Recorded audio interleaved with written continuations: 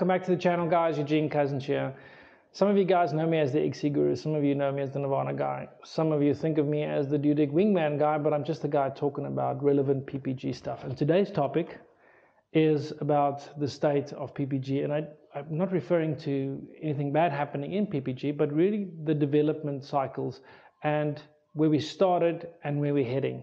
It can be confusing because you got such a wide variety of engines, and as a reference point for the everyday pilot, we look to social media.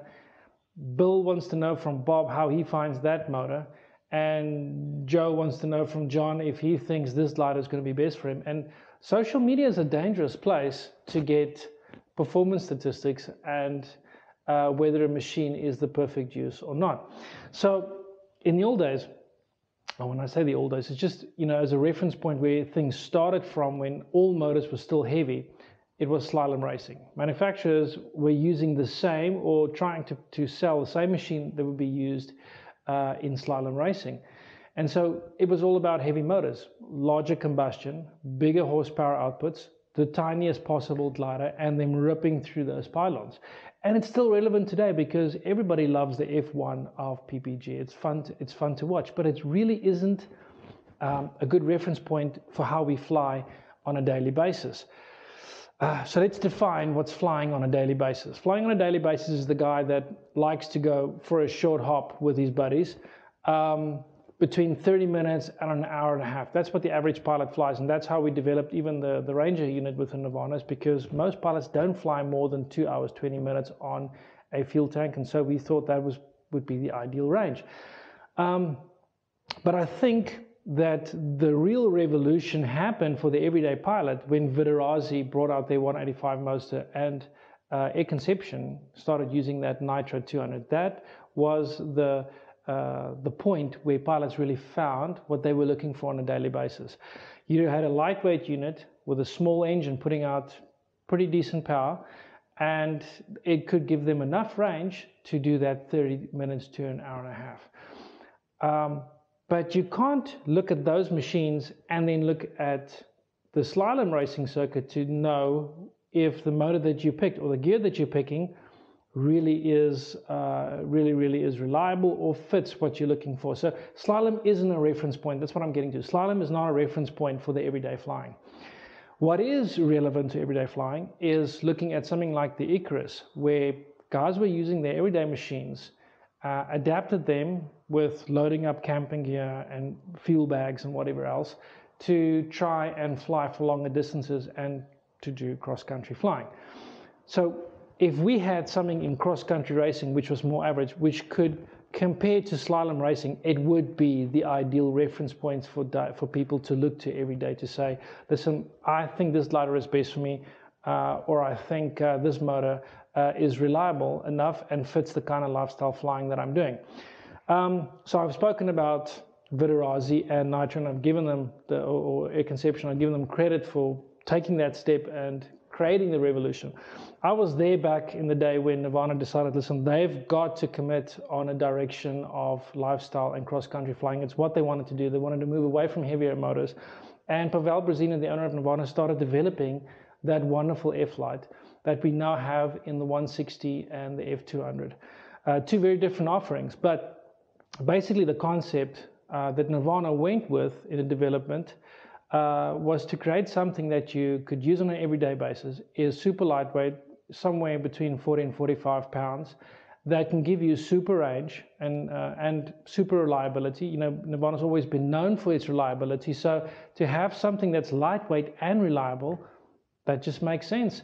The engine had to change completely, so it became a computerized unit where the spark comes from a battery and computer, no longer from the engine. A lot of weight cutting that went onto that unit. But the design is also very important, where it can convert into a backpack, and you've got this waist strap, and you can actually hike on with it if you've landed somewhere, and the weather doesn't play along and you have to continue on your trip. You can take a taxi or a train, or you can hike on. So there was a lot of brain power behind the design of the F-Light. Now you've got, and it's just not, a lot of manufacturers are out there. They buy the Vitarazi motor and they design their own frame, and then they go to market with this, with an offering. So now that we have all these different manufacturers on the motor side. And on the glider side, just think about the gliders. You go onto websites like APCO, Dudek, Ozone, Flow, and you look at what they're doing. They're all starting to create specialized cross-country gliders. And this is the point I'm trying to get to. Whether you're looking at the motor brands or whether you're looking at the glider brands, you will start noticing that cross-country has become a very key initiative in their design portfolio. In Dudek, you have the Warp, you have the Hadron 3, you have the Universal, and there's quite a few others. And on, let's say, for example, on Flow, you've got the RPM, specialized cross-country glider. You've got what else is there? The APCO, they made the F1 a specialized cross-country glider. There's too few there's too many to mention. But the point is you'll notice that cross-country has become a big topic within PPG, and it's because it's relatable to everyday flying. That same motor used in long-range cross-country is also great to use for your everyday flying. All right, so now we've covered where we'll be able to notice that cross-country and slalom, two very different things, but cross-country has become more relevant as a reference point for the everyday pilot. All right, now from my side, what I'm going to be doing in 2022, I'm going to be focusing on the Speedrun Cup project, but also on expedition flying. And I'm trying to do that specifically to show you guys what the full capability of the modern technology and all these new products that are coming out that specialize for cross-country. What is the full capability of all this? So for those of you that don't know what the Speedrun Cup is about, Speedrun Cup is a medium range cross-country race, somewhere between 140 and 200 kilometers. First pilot to finish an out and back track with one mandatory landing spot. Sometimes we do two. First pilot to finish that wins, which means what? It means that the pilots and the different brands that are competing in this race are pushing those machines way harder than anything else there. If you think about slalom, they finish within a few minutes. In cross-country racing, we're flying to the maximum speed of a cross-country glider, which is these days very fast, and you're flying at the maximum RPM for the full amount of time. So it's being on the speed bar for the complete period of a race, which can be 2 to 4 hours. So the guys are getting hammered doing this, but more importantly, the gear is being hammered. And if it can survive within the Speedrun Cup, pilots should know that it is a great brand to go with as far as everyday flying goes. Whatever it's being pushed to in the limits of the Speedrun Cup is going to be great for everyday flying.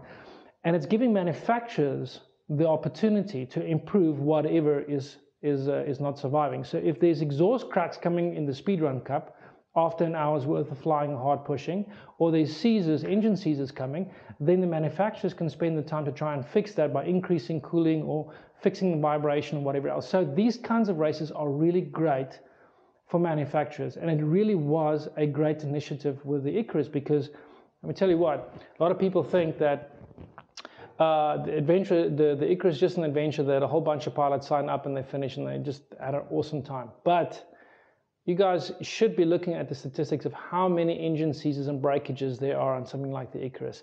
I can tell you about, even just the Icaruses that I did, there were so many engine seizures. Whereas, on average, you'd have 20 to 25 pilots taking part in a Icarus, and 3 to 4 would finish the race in race class, which means what happened to the rest? Yeah, that's a big question. On the Speedrun Cup, we had 4 races in 2021 in South Africa, and it's going to go international. It's going to go to the US, Middle East, and Europe, and you have a whole bunch of great pilots in those regions that'll have a new form of category to race in.